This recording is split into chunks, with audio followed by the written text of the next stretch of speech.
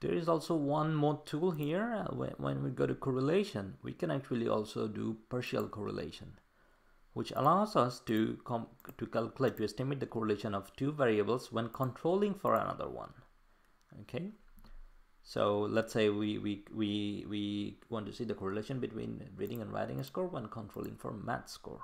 Okay, so we just put the math here and we'll click OK, and this is what we get.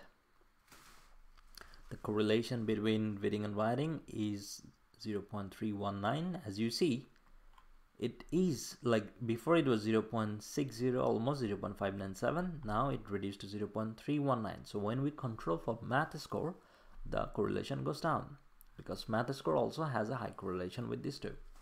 Sometimes, just to show you one more thing, from graph actually we can also sometimes go for a scatter plots to show correlation among variables. Okay, let's say simple. If I go for simple scatter, I can put the two variables here that I want to see the correlation pattern among them.